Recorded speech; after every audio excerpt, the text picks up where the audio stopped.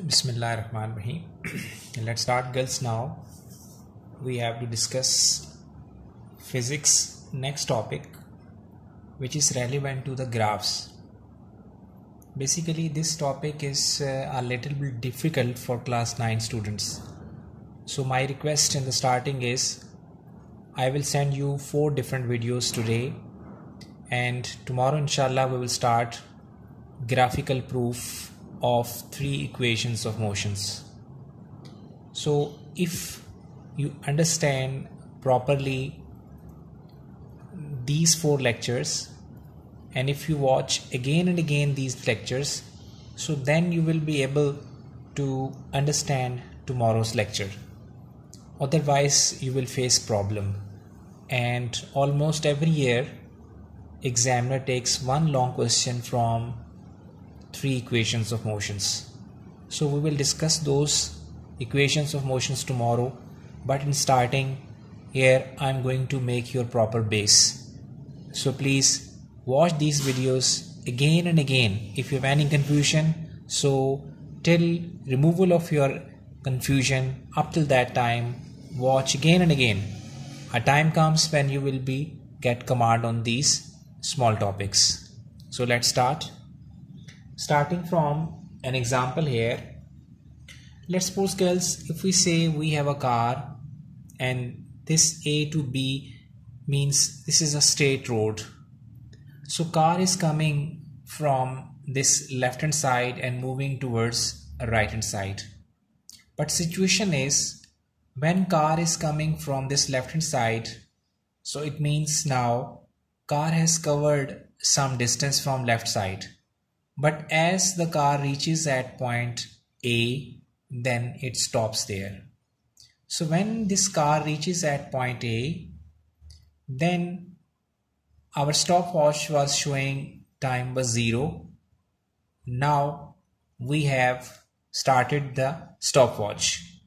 So we see that right after 5 seconds, we see that the car having no distance covered by the car. Next, after 5 seconds means total 10 seconds, we again see there is no distance covered by the car.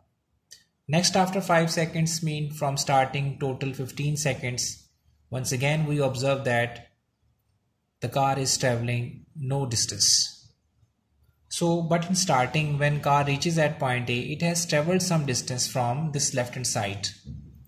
But after this point, time passes by, but car having no distance covered by the car. No distance covered is by the car, right? So it means if you draw this situation in the form of graph, so we see that when time was 0 means we were standing at this position A and car has traveled some distance. When it reaches at point A, so we know that it has traveled from some distance from left hand side.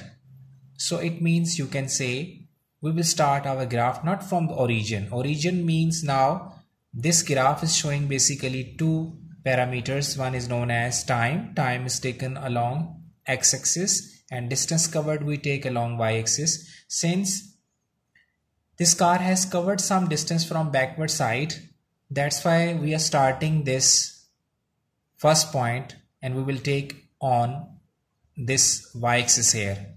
This point basically showing distance. So if we start graph from this point O, it means we are showing that no distance is covered. Basically when this car coming from the backward side, so when it reaches at point A, so we know that it has covered some distance. That's why we are taking that some distance in the form of this dot. We will not start from this point because some distance is traveled by the car. So we should write here dot. Next, when the time passes, if we see this one, after 5 seconds, we observe that same that previous distance is covered because no more distance is added by the car. Next, after a few seconds mean after 5 seconds, again we observe that no more distance is covered by the car. Next one, no more distance covered by the car.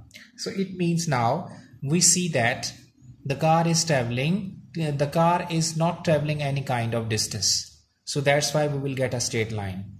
So it means when graph is drawn between distance and time, and if you get a straight line parallel to this time axis, this shows that the car is at rest position, no movement, right?